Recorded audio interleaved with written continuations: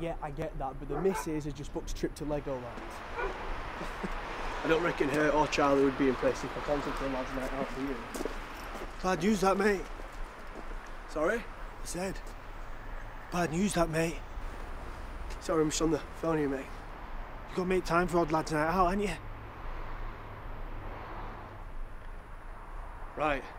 Anyway. Did you not hear me? I said, you can't be sacking off your mates for a bird and a trip to Legoland.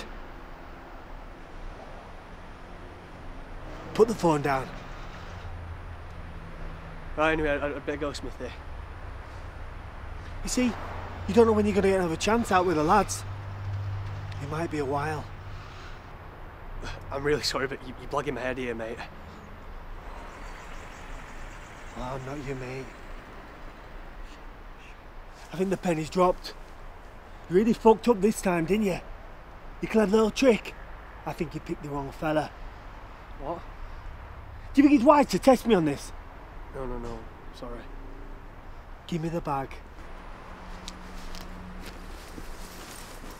Good lad. Wallet, phone. Hurry up.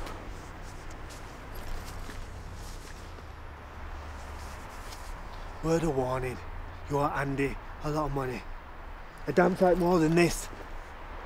It's my job to get it back. Sharpish. You got 2 days. Then I'll be back. Well, go on then. Fuck off.